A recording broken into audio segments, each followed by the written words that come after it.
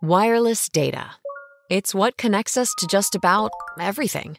And full power licensed spectrum is how it gets from point A to point B. Americans will use 5 times more 5G data by 2027. To make sure all Americans benefit from secure, reliable 5G networks, we need more full power licensed spectrum. Go to more5gspectrum.com to learn more.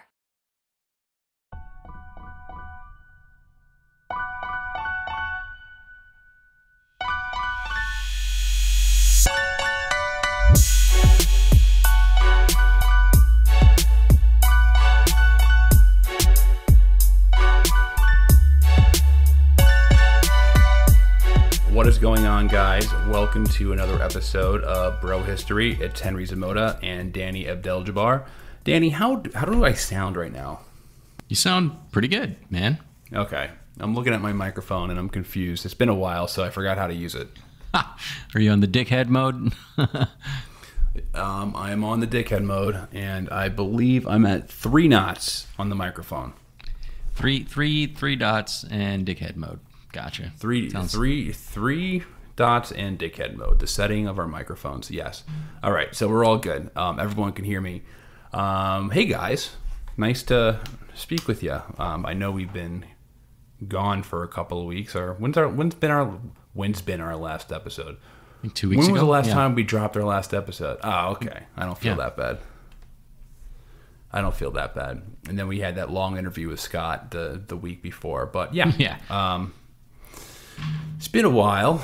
We've been kind of brainstorming on different episodes that we want to do, and also taking a little time off for the summer.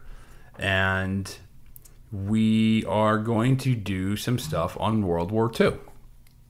And essentially, I think what we're doing, and we don't really know, and you guys know that we were doing the Russian Revolution thing. Well, I think we're going to combine a lot of the stuff that we did for the Russian Revolution into the subject of World War II. And it's basically just going to be a early 20th century, I don't want to say series, because I don't want you to hold me to the fire and say it's a series, but we're going to we'll see what happens. We're going to concentrate on a lot of like early 20th century stuff, including World War II, Russian Revolution, the rise of the states after World War I, U.S. foreign policy, Roosevelt. So those are a lot of the topics that we've been really thinking about lately, and that we've been reading about, and we're gonna talk about it. Yep. Right. These topics all take an incredible amount of time searching to get intelligent thoughts around, and it's also hard to figure out like what hasn't already been said. So that takes some time. Yeah. Well, I guess the main thing that we're going to do, and the reason why we're not going to, I don't know if we're going to do this in chronological order or what, but probably essentially we're just going to be jumping in from topic to topic, and hopefully it makes sense. It's not meant to be one kind of linear timeline. You're supposed to hit different topics, but maybe it will sort of end up like that. Who knows? We're just testing the waters right here, but we're not foolish enough to sign up for, hey guys, we're doing a series on the origins of World War II. We're not that dumb.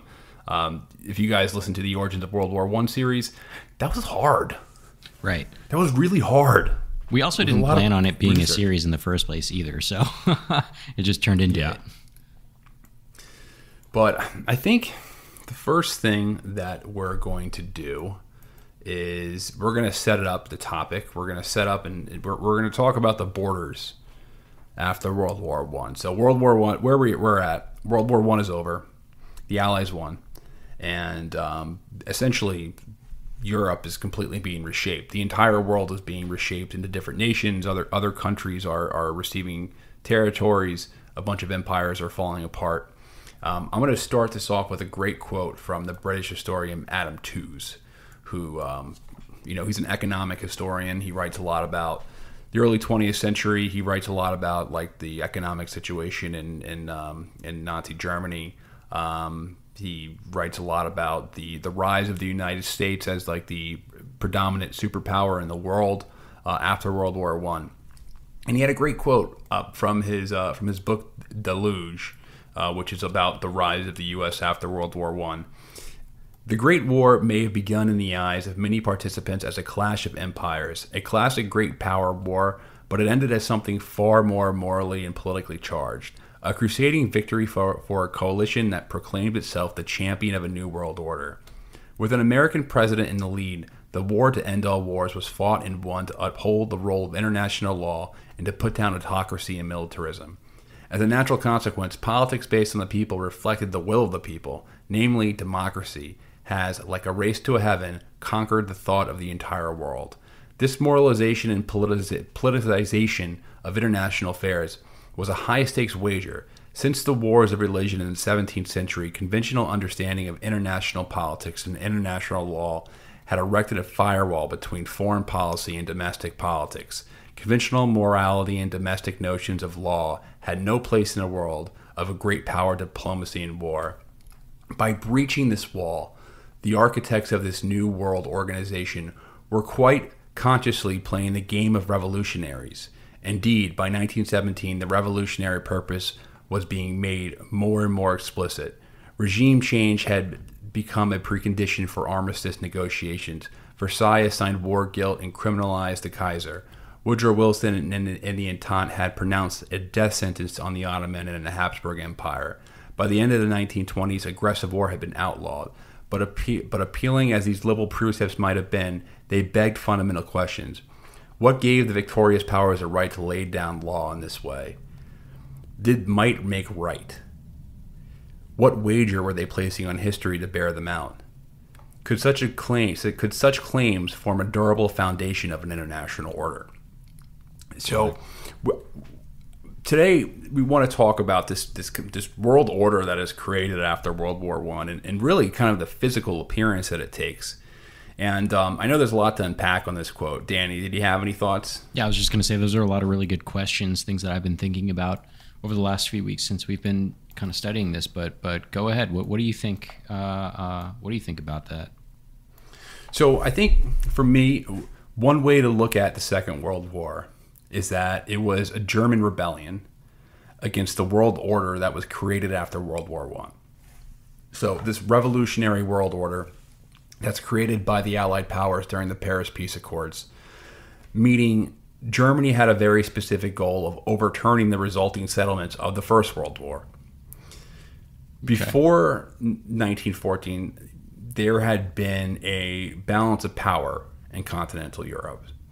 It was, the Franco-Russian alliance with Great Britain on the periphery, Great Britain being loosely associated with France, and then, it was the Franco-Russian alliance against the Central Powers of Germany, Austria-Hungary, and Italy. And of course, Italy backstabs the Central Powers during the war.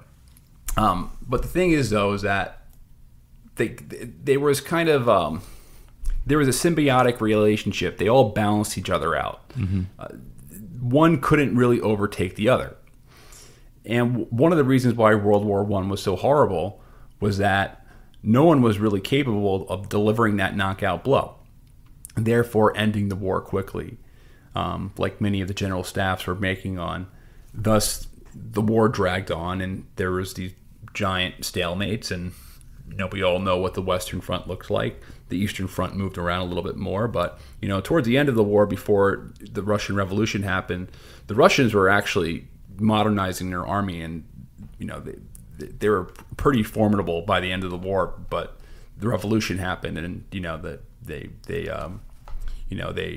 signed a treaty to leave the war afterwards. But when the war ended in November of 1918 for Germany, I think one of the key things that you have to remember is that Germany still existed. The German army still existed. Right. It had been on retreat. Mm-hmm. Yeah, it wasn't demolished. It wasn't destroyed like in World War II. It was still... and the other thing, meanwhile, the British and the French armies were also near exhaustion, meaning in order for the Allies to really deliver that knockout blow, the U.S. would have to take on the brunt of the war. And essentially, they would have to march into Berlin like the Soviets did to Berlin in World War II, totally conquer the place. And that wasn't going to happen, mainly because if that did happen, the U.S. would be in the driver's seat when it came to dictating the post-war terms. They already had enough influence, but if they were the ones who Germany surrendered to, then they would be able to really outline the terms and conditions for the peace.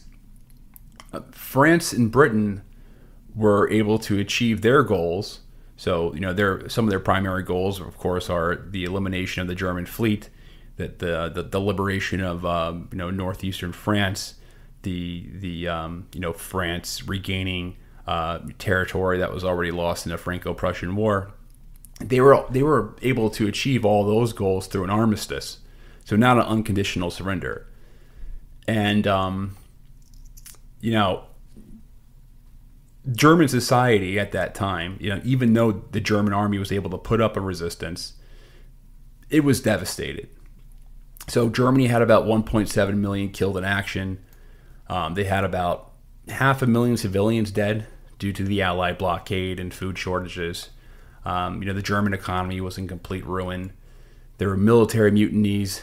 There were, socialist radical groups. There were mass strikes. Germany had become extremely politically unstable.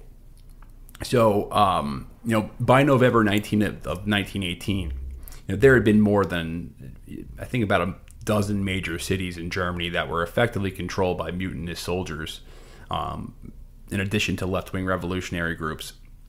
So, the Kaiser essentially was losing control of the state.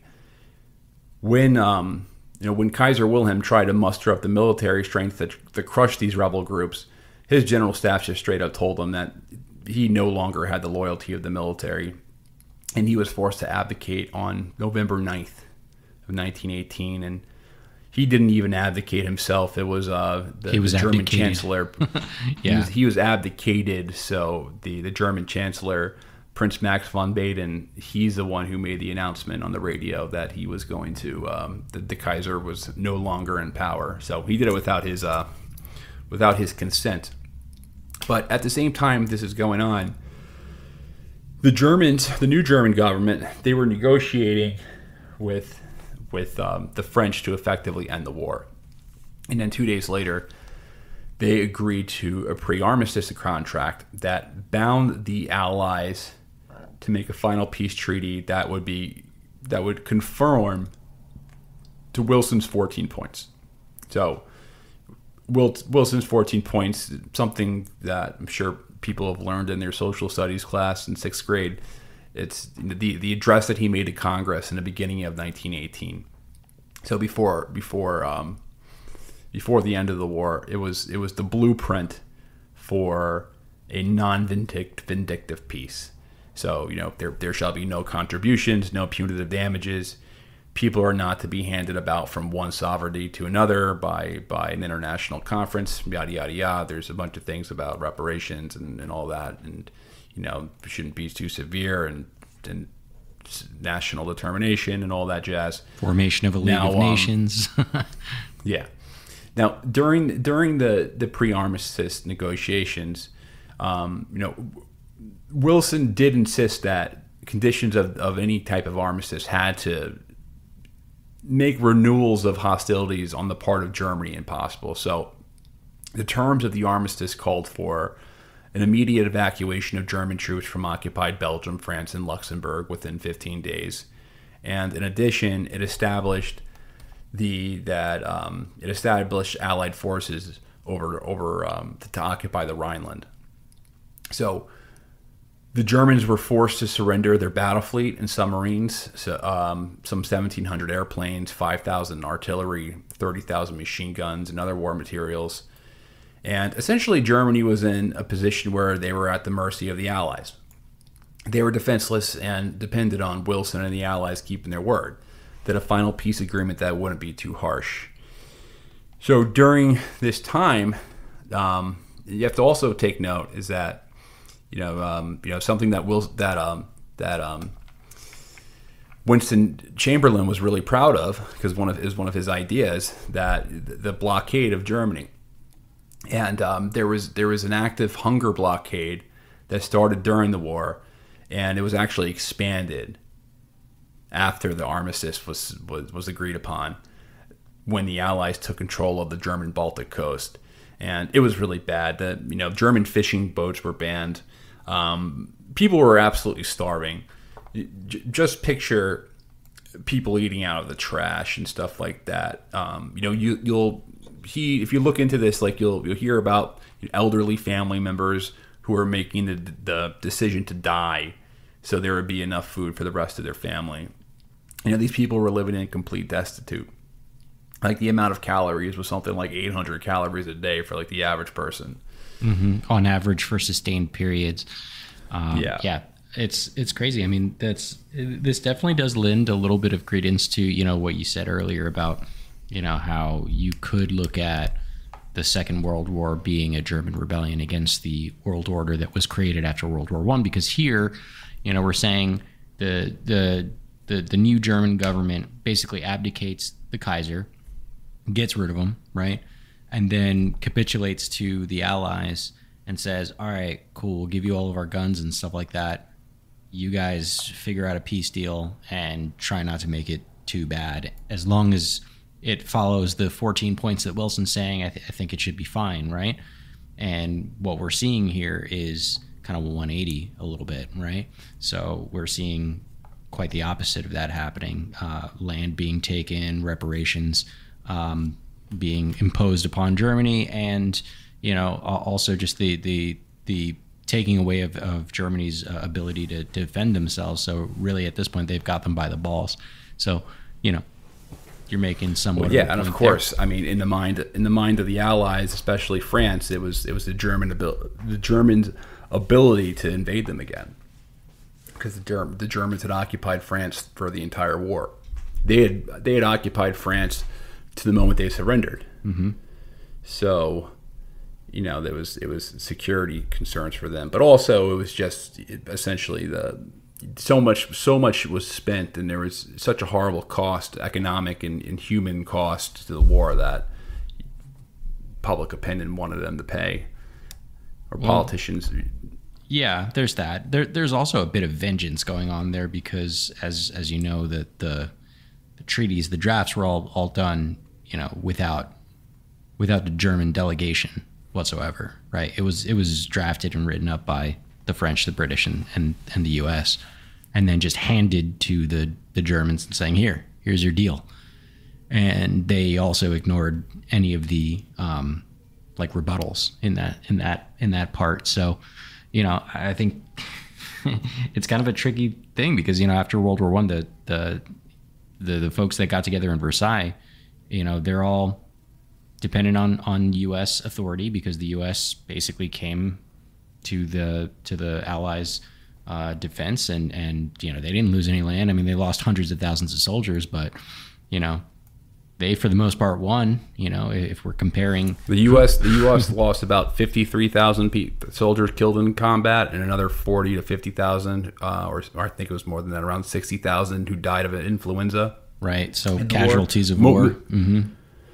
And then this also 500,000 people who died to the Spanish flu, mainly from soldiers who were bringing it back from Europe. Right. So you could consider that as well. Cost. Right. But I mean, generally speaking, the U.S. was doing pretty well. Obviously, they didn't lose any land. There wasn't any major wars on their turf. They also, the U.S. also was loaning a great deal of money to countries in Europe, thanks to the bankers, which I'd love to maybe pursue in a different episode. But the U.S. basically had an opportunity to shape the world or its vision of politics onto the world. But yeah, I mean, it's the idea. The problem there was that Woodrow Wilson's vision for this new international order was obviously different from what Britain and France wanted, and frankly, all the other countries that were on the winning side of the war. Everybody had their own ideas on what post-World War I would look like. And that's what the Treaty of Versailles ends up becoming. It's like a compromise between America's vision and the demands of, those old imperial powers. Yeah, and to make exactly. So, there were sides who were running. There were countries that were jumping on the winning side when the tables were turned. And right. It wasn't for any type of moralistic reason. It was 100% out of like gaining territory or fleecing, the Austro-Hungarian Empire or these empires of fair weather land fans, basically, and expanding their state. Like Italy is like the prime example of the most fair weather partner ever, where they were, they flip sides. They were more aligned with the Central Powers prior to the war, and they had a secret treaty with the UK to join the war in 1915 in exchange for some territorial. I forget what was presented to what the full extent was promised to them, but I'll get into what Italy got when we go over the land concessions. But yeah, I mean, one of the key things that you had mentioned, that these were all dictates. There was no actual negotiation that was taking place between, and I mean, the two powers that were left out, obviously Germany was, but also Russia, because Russia was no longer Russia. They were now the Soviet Union. The Soviet Union was instantly a pariah. So they were not invited, obviously. Now, I guess to make things worse, or to kind of add insult to injury, is that the Wilson's famous 14 points, when applied to Germany, they were totally ignored. And Germany surrendered under these terms. They said, we're going to surrender under the 14 points that if you confirm that you'll conform to the 14 points that Wilson had mentioned, where things aren't going to get too bad. And the first thing that happens is that they're forced to accept complete responsibility for the war, which is really unprecedented in the history of peace negotiations, where one party, the losing party, has to take complete responsibility for pretty much all of the problems that happen. And if you know anything, I mean, we did a whole thing about the origins of World War I. There's like more than enough blame for everyone, really. It's hard. You really can't choose one country, but you can really pick Russia. You can say the French. You can say the Germans, Austro-Hungarian. I'm honestly, the Austria-Hungary probably had the least to do with starting the war out of all the powers. Right. I mean, they were just responding to their head of state or their heir to the head of state being assassinated. But they all had their own imperial positions. It was all out of greed. No one was a good guy there. But there was this, public opinion in Britain and France was very much set on making Germany pay. I mean, there was, of course, that vengeance factor. They both the Britain and France lost well over 1 million people. So just think about all the widows and stuff, and all the brothers and families that lost kids. I mean, you're going to want your enemy to pay, and just the economic devastation. There's also we spent all this money. Why not make the Germans pay for this?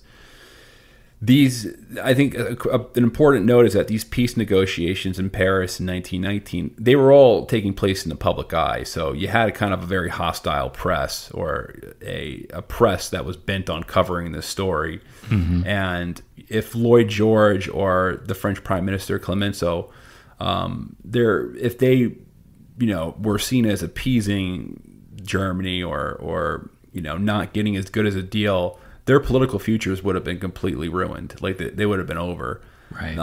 The French Chamber of Deputies, they were nicknamed the one-leg chamber, because it was just full of guys with one leg from losing limbs in the war. Right. This was a group that wasn't going to be satisfied with nothing less than a punitive peace. And they had their champion in Marshal Foch, who Marshal Foch was the Allied commander, and he was the Allied commander in chief during the final stage of the war.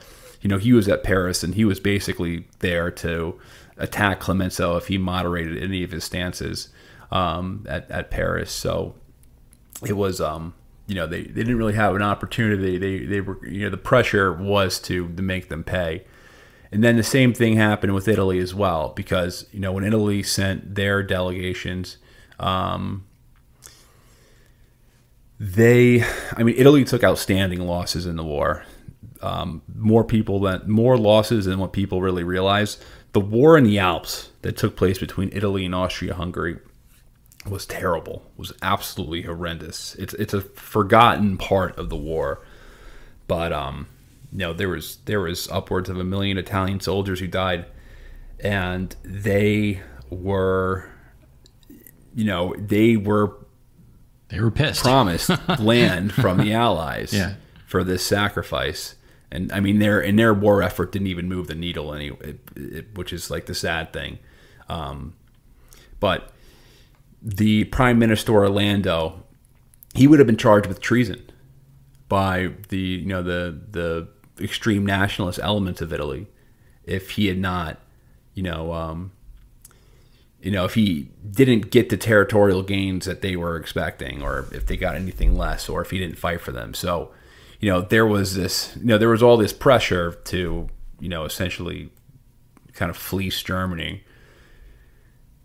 Now, this episode is brought to you by Google. Cyber attacks on critical infrastructure threaten essential services. That's why public institutions like schools, hospitals, and government agencies across the country are partnering with Google to keep their data safe and secure. Because when organizations run on Google Cloud, they're defended by the same AI-powered security that protects all of Google. Explore how Google is keeping more Americans safe online. Visit safety.google/cybersecurity today. China is making 370% more 5G spectrum available than America. Tell Congress to restore FCC auction authority and allocate more 5G spectrum to make sure America leads the industries and innovations of the future. Go to more5gspectrum.com to learn more. Italy's land is I have it written down. So they were offered. So some of the land that they were promised was actually given to Greece and the new Yugoslavia state, which we'll get into. And I'll add this: Woodrow Wilson, as much as I poo-poo on Woodrow Wilson, as much shit I talk about Woodrow Wilson, he was disgusted by all this. He was disgusted by all this, and the American public was disgusted by the idea of a League of Nations at the end of this. When they went back, Congress doesn't approve it because they basically say, "Hey, we're not fighting over these European power, these greedy Europeans. This is going to drag us into another war." So, I guess to his credit, this wasn't what he wanted to go down. But again, it's the compromise between the liberal order, the new liberal order that Woodrow Wilson represents, and then the old imperialists like Britain and France, and then all these opportunistic nations who are trying to get whatever territory they can out of the settlement. Because again, the whole world is being redrawn at this moment. So imagine if the whole world was redrawn now. Like what would happen, or what would be the outcome? It's kind of crazy to think about that. If it's all the borders within Europe or wherever are just redrawn instantly, and there's these new countries that appear out of nowhere, it's a kind of a crazy thing to think about. Especially if you go by the 14 points, because there's some provisions in the 14 points that talk about like distribution of land by nationality. And if you think about multinational areas, and geographies, like how do you even draw that? Like would there be like a white America and a black America, or a Latin America, North America? Like it's interesting. I'm sure we're going to talk about it later though. But yeah, we'll jump into it. But let me just finish my thought on Germany. And we'll probably get into this in another episode about, I don't want to get too far into reparations because I want to concentrate on the territory changes. But the end result of the treaty, or at least for the German army is capped at 100,000 men. And we're talking about a standing army of like 10 million during the war. They're capped at 100,000 men, No planes, no tanks, no submarines. And the whole left bank of the Rhine was permanently demilitarized. Yep. Also note, no general staff and only enough ammo for 14 days worth of battle. Yeah.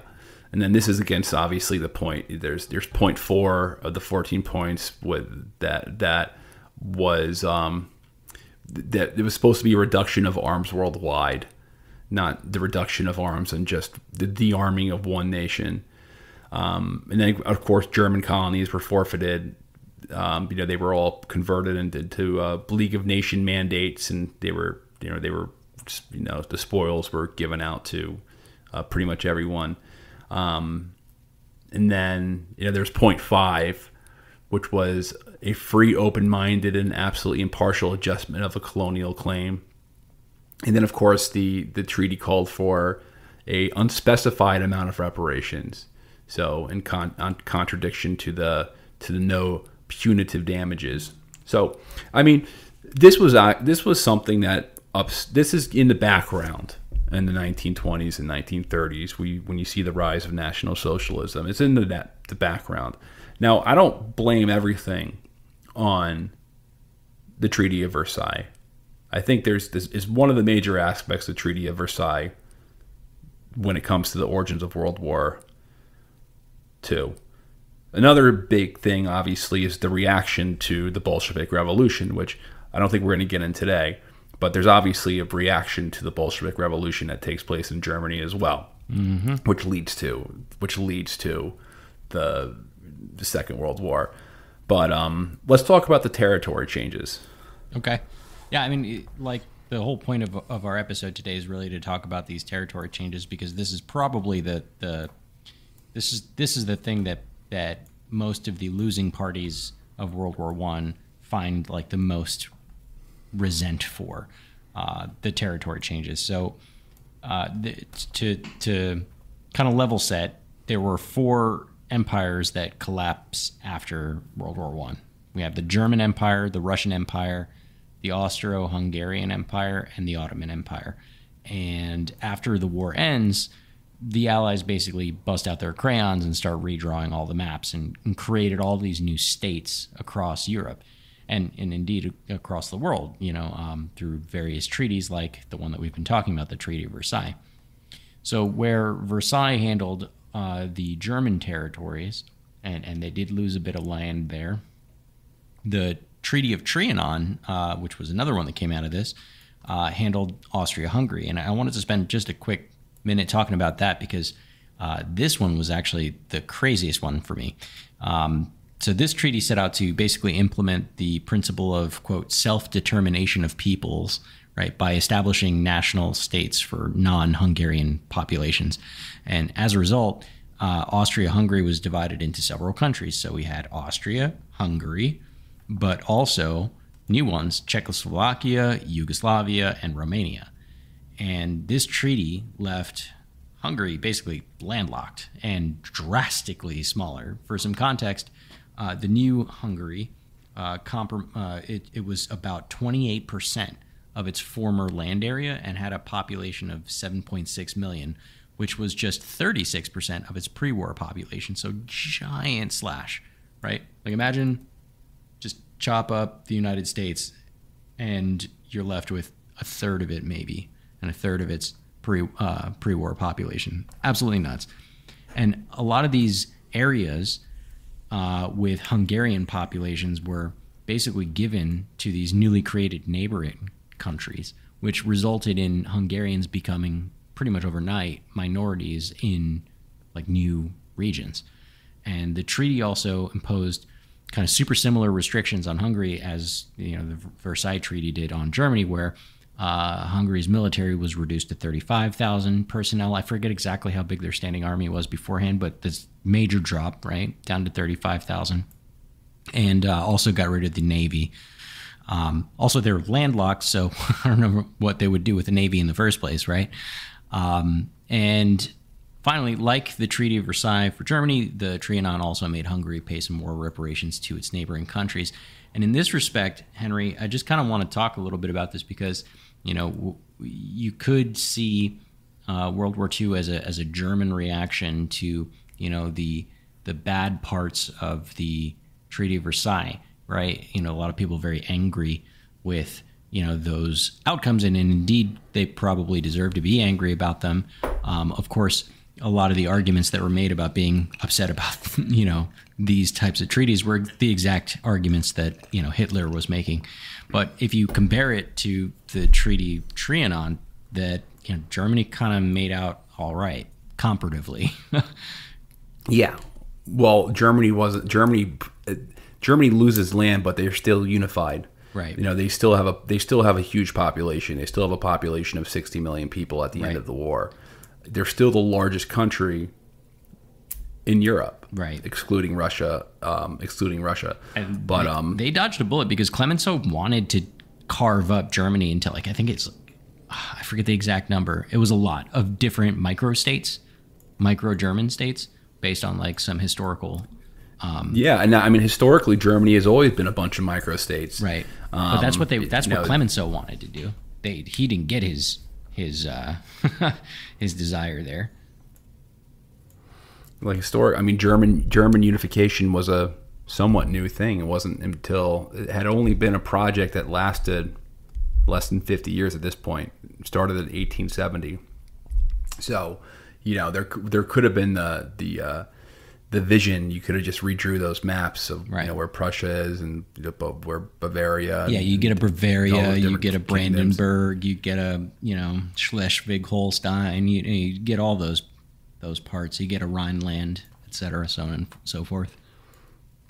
Well, something in I was going to kind of add this in toward the end to give the big bang, or the big kickoff. But I think something that we should kind of highlight is that this is something called the German question, and this was what A.G.P. Taylor wrote. So he's a World War II historian, a British World War II historian. And basically, his book is about, what he says is that the Treaty of Versailles didn't solve the German question. The German question really is that, okay, we won World War I, but now there's still 60 million people here. They're bigger than France. They still have an industrial base. Russia is gone.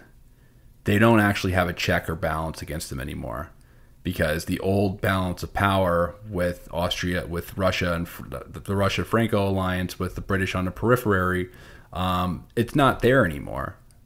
That doesn't exist. Now you have a bunch of small, little, dinky states that all have their own ethnic problems, because they're basically, they used to call Austria-Hungary the prison of nations. Well, all these little new nations were prisons of nations now too. Right. Which we'll jump into a couple of them, because these were countries that were kind of made out of thin air in some cases. But why don't we start with Yugoslavia, because that is one of the first creations. So Yugoslavia is created in 1918, which is the successor state of the Serbian state. Serbia being the Kingdom of Serbia, which was instrumental in the fires that started the war, with the assassination of Archduke Ferdinand and the crazy Serbian radical nationalist groups. Right. It was originally called the Kingdom of Serbs, Croats, and Slovenes, but when it turned into Yugoslavia. And this new country included the Kingdom of Serbia, which had these territorial aspirations to unite South Slavic people.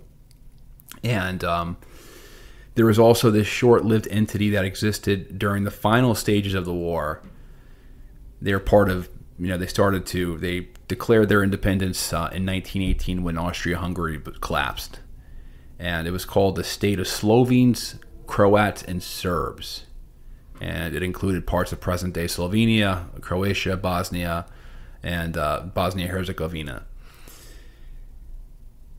It united with the Kingdom of Serbia, so this creates the Kingdom of Serbs, Croats, and Slovenes.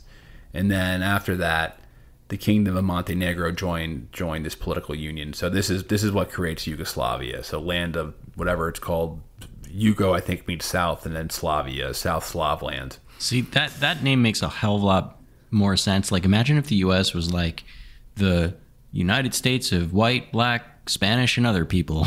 Like, it would be so fucking stupid. The United States of whites, blacks, Asians, Hispanics, Indians, Hawaiians, Cherokees, indigenous people, Eskimos, trans people, cis people. It was just the stupidest name. I'm glad that they figured out a good short name like Yugoslavia. That's a good one. Rolls off the tongue. Well, I think the kingdom of Serbs, Croats, and Slovenes, at least everyone's represented in there. But I guess everybody Montenegro wasn't. joined the mix. Yeah, exactly. Yeah. They were like, oh, it's too long now. What about the kingdom of Serbs, Croats, Slovenes, and Montenegrins? Yeah, but what about any of the like ethnic minorities that weren't like part of those majorities? You know, they don't get included. They become. Well, who cares about them? They're too small to care about. Who, the Muslims there? Or the Jews, or the, I don't know, pick a diaspora. I mean, those are the main ethnic groups. The Serbian group, the Serbians were, I don't want to say by far, but they were the most powerful state out of all of them. Sure. Or most powerful faction. I just think if you're gonna name your country after the top three things and ignore all the other ones, it's bound to create some, ethnic tensions. It's like, bro, you're in the kingdom of Serbs, Croats, and Slovenes. It's not the kingdom of Serbs, Croats, Slovenes, and Muslims. So, you're subhuman. That's like what would come out of that. It's kind of like Czechoslovakia, which I'll touch on in one moment. Mm-hmm. There's the other country is Romania. Mm-hmm. Mm-hmm. So Romania initially entered the war in 1916. I think they joined the war. And I mean, it was totally an opportunistic move. They joined because they saw what they saw was a writing on the wall. They joined against the Central Powers, and as a result, they received a significant portion of Austria-Hungary. They got Transylvania. They got regions where there was Romanian-speaking populations. Italy. They've received South Tyrol, which had predominantly been a German-speaking population in the Alps. South Tyrol now, I believe it's like an autonomous region. Mm-hmm. It's called something like Trentino Alto and whatever, bippity-boppity-boop. Südtirol. It's in German, it's Südtirol, and I've actually been there. Went snowboarding there in the Alps, and it's fucking gorgeous. And it's super interesting because everything in there is in German, but like also Italian. But like everyone looks German. I don't know. I remember thinking to myself like, oh, cool, I get to go to northern Italy.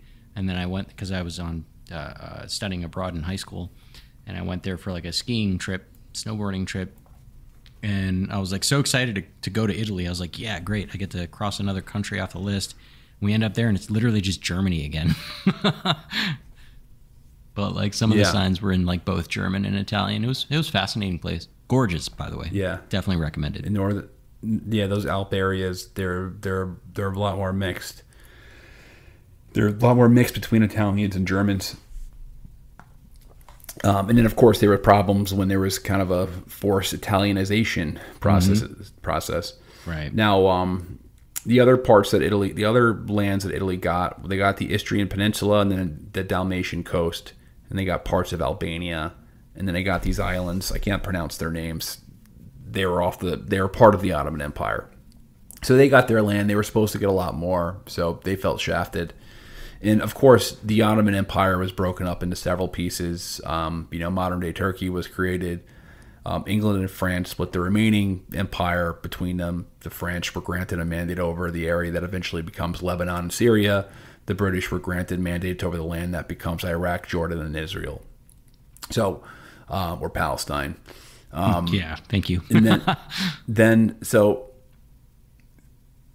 3 Baltic countries are created. So Lithuania, Latvia, and Estonia.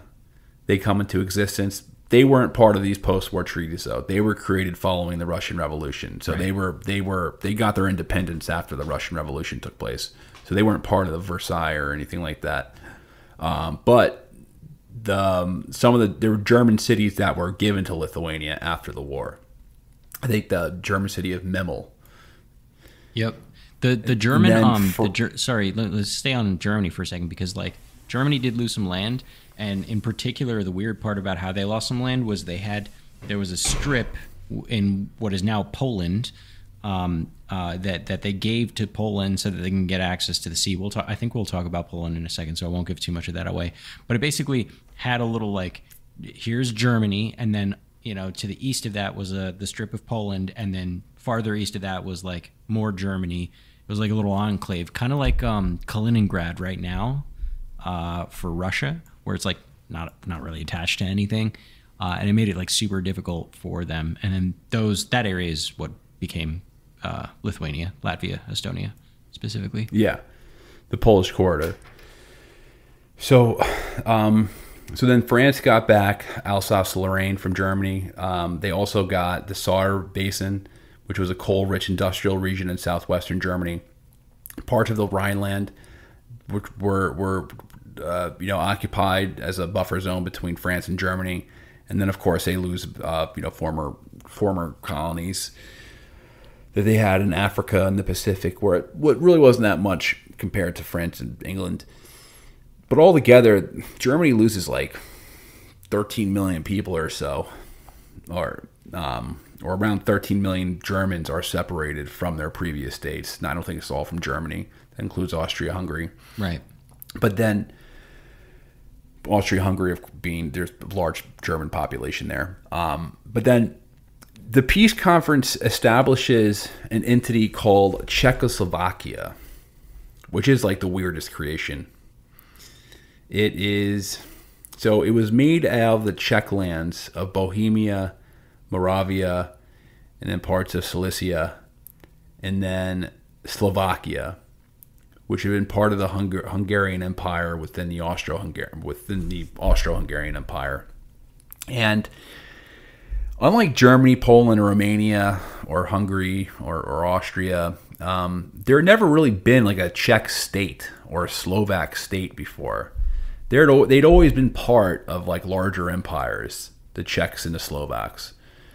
The preceding Czech state is the Kingdom of Bohemia, which was part of the Holy Roman Empire. Right. So like, the Holy Roman Empire not really being like a firm, strong, centralized state, but still like it was always part of a larger entity. It never was like its independent thing. There had never been any type of Slovak state before. And the Slovaks are actually deceived into joining this. They were promised complete autonomy, which they did not get. And the thing is that the Slovaks were not even the second largest national group. The Germans were, because after the Paris Peace Accords was signed, the Sudetenland was put in the border of Czechoslovakia, and Germans had inhabited the Sudetenland, which is a compact territory adjacent to Germany and Austria since the Middle Ages, or however long. It's been a long history of them being German-speaking people being there. And according to, and I have a census up here of Czechoslovakia. This is a 1921 census of national identities. So Czechs were 50% of the population, Slovaks were 14%, Germans were 23%, Hungarians 5%, Ukrainians, Russians, Ruthenians 3.5%, Jews were 1.4%, Poles were about 1%. And the Germans, Hungarians, and the Poles and Ruthenians, they constituted 1/3 of the people who lived there, and they were the national minorities. With the aim to achieve a majority Slav state and legitimate the proclamation of Czechoslovakia as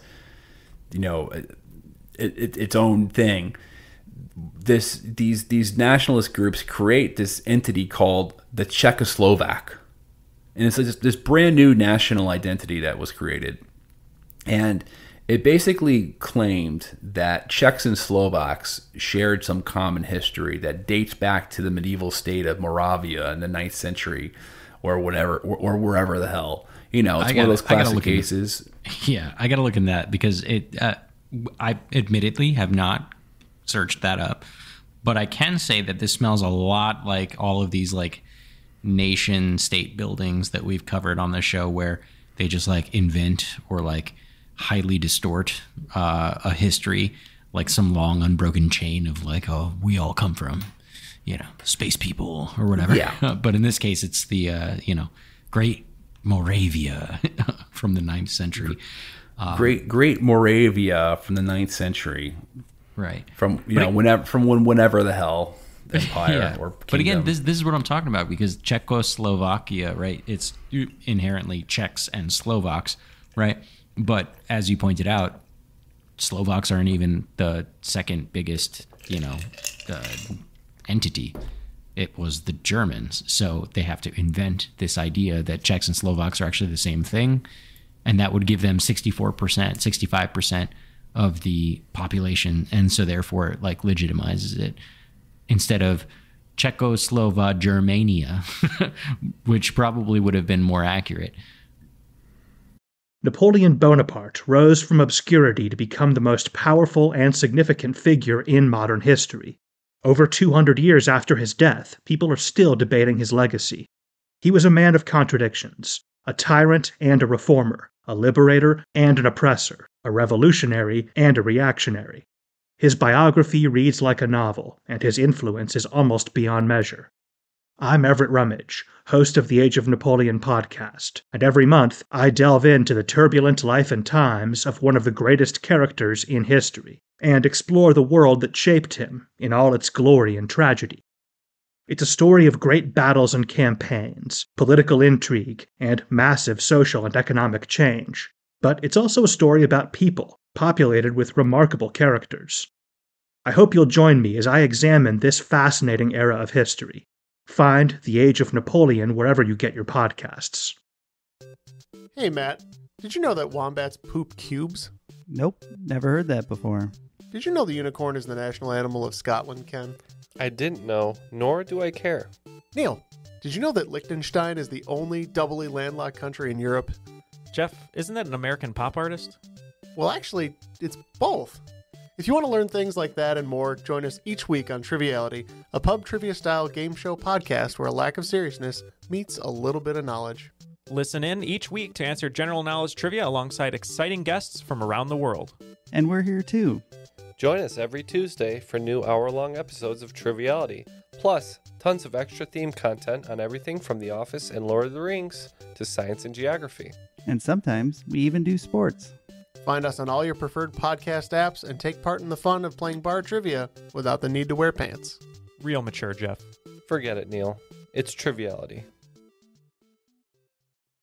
Yeah, and the Czechs and the Germans had bad blood between each other as well. So there's a lot of ethnic tension between the two groups. So, and this was actually commented on from the U.S. delegation there. So I actually have a quote from Archibald Coolidge, who is one of the delegates at Paris, to grant to the Czechoslovaks all the territory they demand would not only be an injustice to millions of people unwilling to come under Czech rule, but would also be dangerous and perhaps fatal to the future of the new state. In Bohemia, the relations between the Czechs and the Germans have been growing steadily worse during the last 3 months. The hostility between them is now intense. The bloodshed on March 3rd, when Czech soldiers in several towns fired on German crowds, was shed in a manner that is not easily forgiven. And, I mean, there was all this violence, and a lot of these groups, like, the Czechoslovakians took the opportunity to build their state when Austria-Hungary was falling. Like, Czechoslovakian soldiers seized Austro-Hungarian land during the war. Right. They kind of forged their state when they had the opportunity. But, it obviously created a lot of problems creating new states where there were still these ethnic tensions that were, that never went away. All they did is they became smaller versions of Austria-Hungary. They became smaller, less powerful versions of Austria-Hungary. Right. The same inherent problems were there, though. With the same inherent problems, there were still prisoners or prisons of nations. I forget who even named that term, prisons of nations. Was that a Woodrow Wilson quote? I don't know. I forget. Now, then there's Poland. So Poland's an interesting thing, and I think we're going to do separate episodes on Poland and Czechoslovakia to do more justice, because obviously there's a lot more history than what we just laid out. But Poland is, Poland hadn't been a state in a long time. So Poland was basically partitioned when it was the Polish-Lithuanian Commonwealth. At the end of the 18th century, it was partitioned by 3 different states: Prussia, the Russian Empire, and Austria-Hungary. In Austria-Hungary, the Poles mainly lived in Galicia.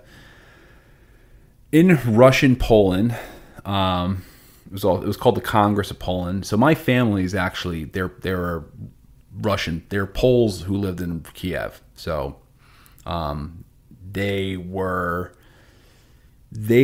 honestly did pretty. They actually, I'm not sure what their exact relationship was with the state or how much they liked it or not, but they had like a military tradition. Like a lot of their family, they served in the Russian Empire's military. They served in the war during World War I. I don't think they had that much animosity with the state. They hated the Soviet Union because they were forcibly, they essentially were cleansed from the land when the Soviets took over. All of their property was confiscated. So they had to escape to France where they lived. But in Russian Poland, it was called the Congress of Poland. Authorities were pretty, they conducted a process of Russification. They were Polish rebels. They were Polish separatist groups. They were Polish separatist groups that tried to kill the Tsars. The Polish language wasn't allowed in the public sphere. It wasn't, you weren't supposed to speak Polish in contact with authorities. Many of the Poles, though, who didn't want to go through this Russification process, they migrate to Galicia. And Galicia, Austrian Poland, was where the Polish people, probably thrived the most. The political atmosphere was a lot different. Austria-Hungary was a lot more lenient when it came to ethnic minorities than Prussia and the Russian Empire was. And the Poles were kind of like a top of the caste system there. They were Catholics. They were they had a privileged class over other ethnic groups, such as the Ukrainians and such as the Jews. There's a lot of ethnic tension between the Poles and the Ukrainians and Galicians, where there's a horrible genocide that takes place during in the 30s and 40s between Ukrainians and Poles. There's the really, but I mean, I'm getting too ahead of myself. The really bad restrictions, probably the worst restrictions for the Poles, took place in Prussia, where there was a very hard process of Germanization that was conducted. So, I mean, the Polish language was forbidden. There was no, I think, there's no Polish schools. All these things, ethnic discrimination stuff. The Poles hated the Germans in the years leading up to the war. So, the Treaty of Versailles, it forced Germany to cede parts of West Prussia, so Posen, and in Upper Silesia, and the border with Germany was drawn along the Oder and the Neisse rivers. So the collapse of these empires, it allows Poland to regain its independence, and all these different areas had to combine into one state. So the Russian territories that became Poland, it was Belarus and Ukraine, and I believe it was Lviv. Poland took control over Galicia and the Carpathian mountain regions, which became southeastern Poland. And then you had mentioned earlier the Polish corridor. Mm-hmm. The Polish corridor was created to give this newly reconstituted Second Polish Republic a direct route to the Baltic Sea, and it separated East Prussia as part of Germany from the rest of Germany. And this strip of land extended from, it was a big, like you said, it causes a lot of problems in the future. Now, given all this, and just to go back to a point I was trying to make earlier, the German problem was not solved.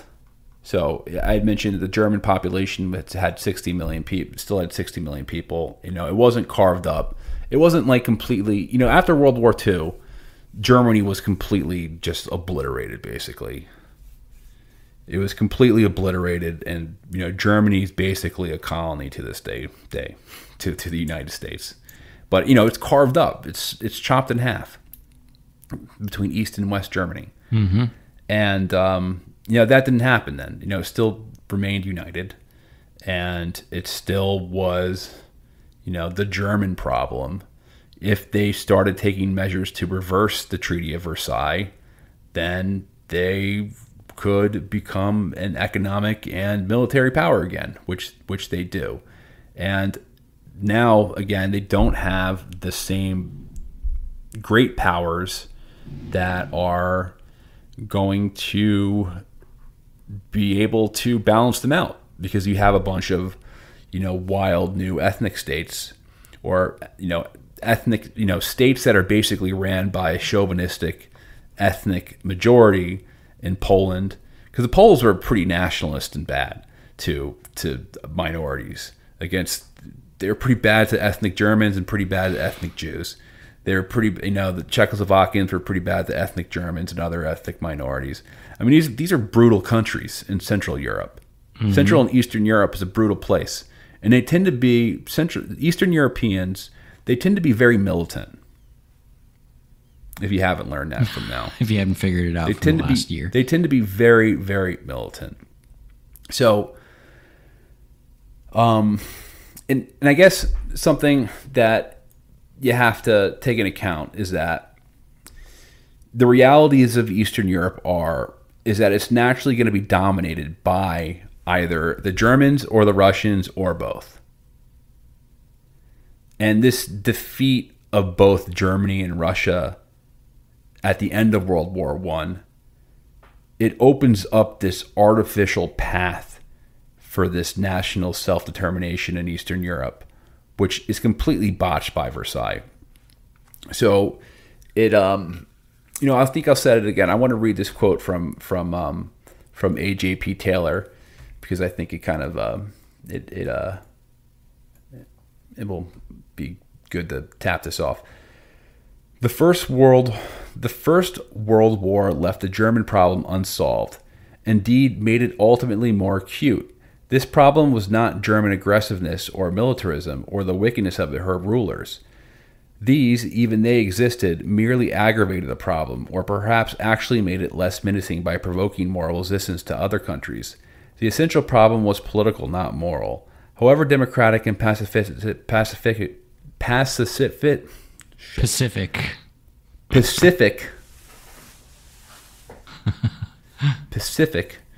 Germany might become, she remained by far the greatest power on the continent of Europe. With the disappearance of Russia, more so than before, she was greatest in population, 65 million against 40 million in France, the only other substantial power. Her preponderance was greater still in the economic resources of coal and steel, which in modern times together made up power. At the moment in 1919, Germany was down and out. The immediate problem was German weakness, but given a few years of normal life, it would again become the problem of German strength. More than this, the old balance of power, which formerly did something to restrain Germany, had broken down. Russia had withdrawn, Austria-Hungary had vanished. Only France and Italy remained, but both inferior in manpower and still more in economic resources, both exhausted by the war. If events followed their course in the old free way, nothing could prevent the Germans from overshadowing Europe, even if they did not plan to do so. And, the British, and, there's this thought that comes out of Britain. It's like, okay, we're going to have all these problems in this new Eastern European landscape. The Germans could be the kind of the guiding light. A democratic Germany could be the guiding light for all these new nations, and they can follow suit. Like they're going to need an economic power to look up to. Well, it doesn't exactly work out like that. No, due to a variety of reasons. Oh, and but one of which, by the way, is that Germany didn't have like this history of democracy, and some of the issues that you see with the Weimar Republic is that, especially during the times of hyperinflation, the German people were more just interested in someone coming in and fixing the problems that they had, rather than upholding some ideals of like a democratic, government. They didn't give a shit what kind of government it was. All they knew was that they wanted hyperinflation to go away. And also, they didn't really like communists either. So there was that as well. But yeah, the idea of the British that, Germany could be this like shining democratic example wasn't something that was rooted in like, history. We're not talking about France here, right? France has a long democratic history. Germany did not. Germany was like empires and kingdoms and shit for forever. They didn't go through that revolution like France did. And yeah, I mean, I think this might be like a good stopping point for us for now.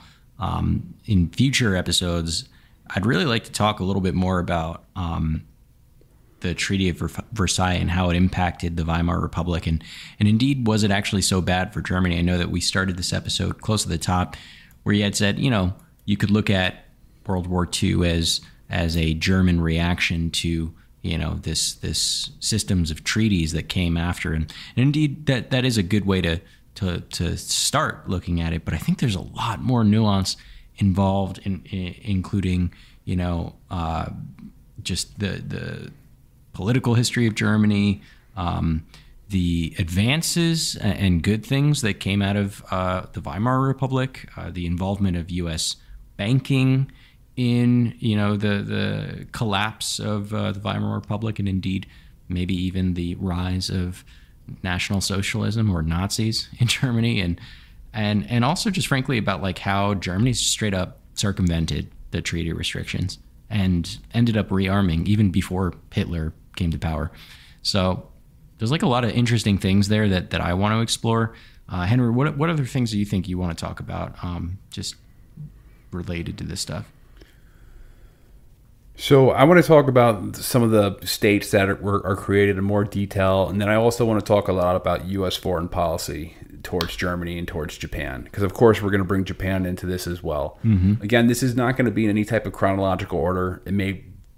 Sometimes it might be, but we're going to try to tackle a bunch of different topics and subjects, and maybe we'll take one episode and then contradict that episode later with another point of view. So we'll see where it goes, but for now we're just having fun with it.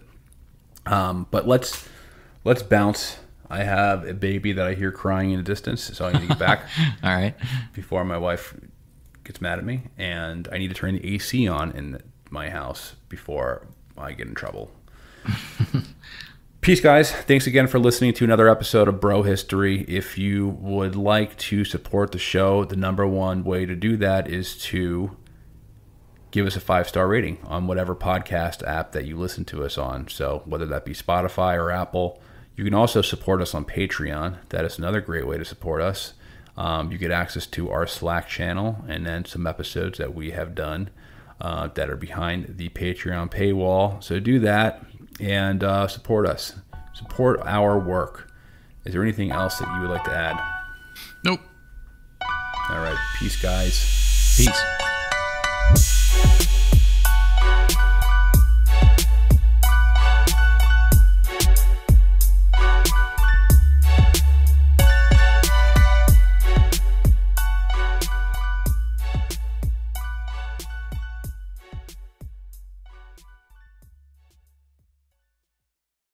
Yeah, Film Vault. We are one of the original film podcasts. That can't be true. There was like 2 other film podcasts when we began, Brian. How long have we doing this show? You and I first sat down and did a version of the show over 20 years ago. My God. 2 episodes each week. One, we review movies, and the first episode, and the second one, different top 5 every week. Movies that made you cry. Worst movie accents. Most disturbing movies. All right, the Film Vault. Check it out. Wherever you find podcasts. That's right, the Film Vault. Going on 20 plus years.